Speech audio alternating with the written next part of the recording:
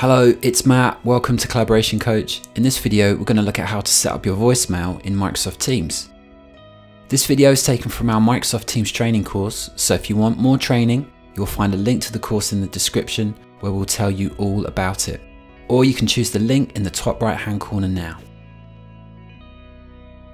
Voicemail is available to everyone in your organisation, and calls will go to voicemail if the person you call is unavailable, doesn't answer, or drops the call. When you receive a voicemail, you'll see a red dot on the Calls app icon. If you open Calls and go to voicemail, the call will be listed in the history. New voicemails are marked in bold. You'll see who left a voicemail, how long their message was, and when they left it. To review it, you just need to click on the entry in your list. You'll see a play button where you can play the audio recording.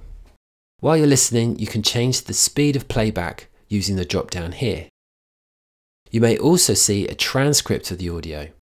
The transcription service isn't always that accurate, so sometimes you get very amusing results. And sometimes you don't get anything because the audio quality wasn't good enough.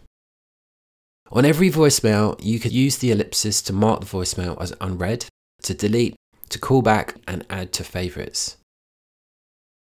You may also receive an email with a recording of the voicemail in it, which you can play straight out of Outlook using your default MP3 player. You can configure the voicemail from the settings in Teams as well. Go to your presence icon at the top right corner of Teams, choose Settings and then Calls. Where you see Call Answering Rules, you can manage what happens to calls when they come in. If you don't answer, then you can choose to do either nothing at all or go to voicemail. You can choose how long it will ring for before the voicemail kicks in, or forward all your calls to voicemail. You can customize your voicemail by pressing the Configure Voicemail button. On that page you can record a greeting, and when you press this button it will take you back into Teams and will record whatever you say next. This will be the message that people hear when they leave you a voicemail from that point on. You can also set up call answer rules. The default answer rule is to let the caller record a message. But you can get more sophisticated than that. If you want them to be able to choose whether to record a message or be transferred, you can choose the next item down. And then you must choose who to transfer the call to. You can end the call without playing your greeting, and you can play the greeting and then end the call. Or you can just transfer the call to somebody else.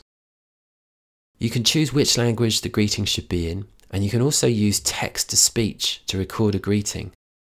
This allows you to type in what you'd like to say, and then have a computer voice create the speech based on the text. Lastly, you can set an out-of-office greeting. Thanks so much for watching. That's all you need to know about voicemail in Microsoft Teams. This video is taken from our Microsoft Teams training course, and if you want to know more about that, you'll find a link to the course in the description. See you next time.